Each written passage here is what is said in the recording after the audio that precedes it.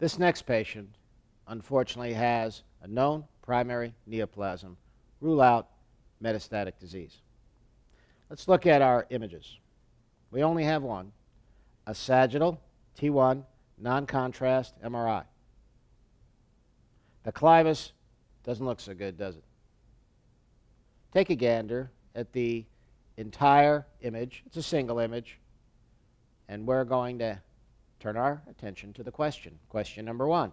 The most common metastatic lesion to the pituitary gland or stalk is A, breast and prostate, B, lymphoma and lung, C, breast and lymphoma, D, breast and lung, E, lung and colon.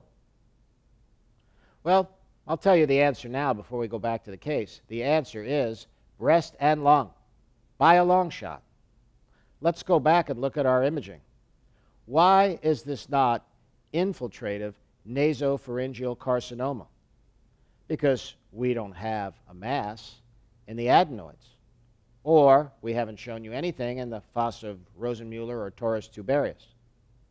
Why isn't it lymphoma?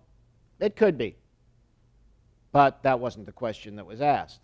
And lymphoma is far less common than metastatic disease from the breast and lung. Why isn't it a chordoma? It's not lobulated. It's not cauliflower-like. We didn't show you any T2 hyperintensity. The patient has a known primary, and also that wasn't one of the choices. Chordoma also has a pretty high frequency of calcification and more heterogeneity.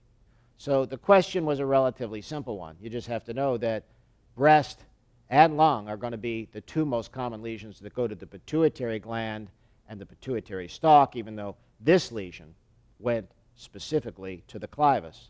But there's another observation that perhaps you should have made, which is there is a lesion in C2, a metastatic lesion at that. So this is metastasis to the infracellular region, to the clivus, but the point of the case is breast and lung, the most common pituitary and stalk metastases.